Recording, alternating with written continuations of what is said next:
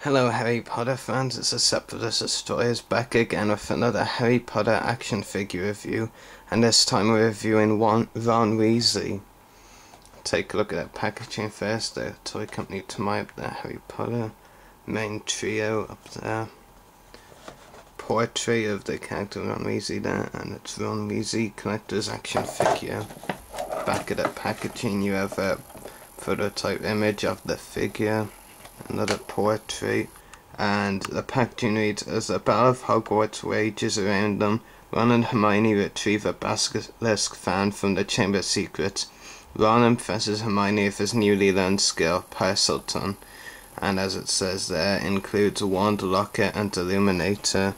Other figures of Wave include Harry Potter, who we've already reviewed, Hermione Granger, coming up after this review, and 3 more figures, Voldemort, Snape, and Malfoy.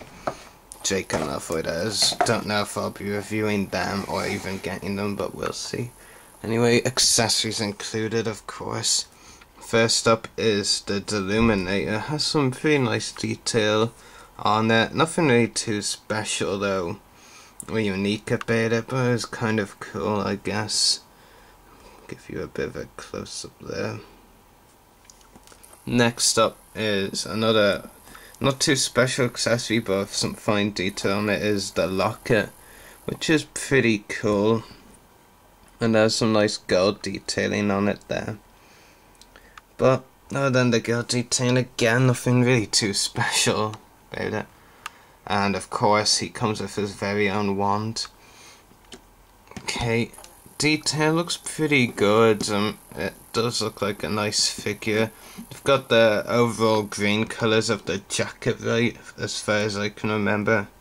Right, articulation, head, shoulder, apologies, no articulation in the head, shoulders, elbows, wrists, ankles, knees and ankles.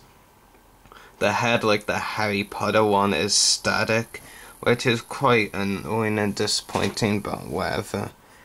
And it does have some really great detail on it, and nice sculpting by Tamai. And there's another Harry Potter figure I would recommend you get. Overall though, of the 3 I have gotten, Harry, Ron and Hermione, I would say this is the weakest out of the 3.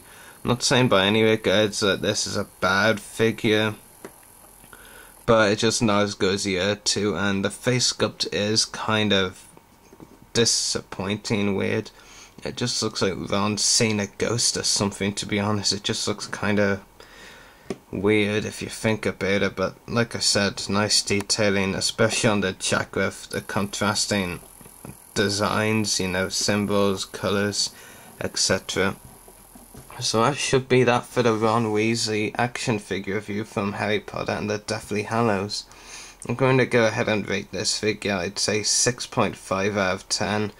There's nothing really too special about this figure, and the static head is quite annoying, and the face sculpt, like I said, is kind of disappointing. I'd rather see an expression similar to that on the character portrait shown earlier in the review. Anyway, hope you've all enjoyed this review, and happy hunting.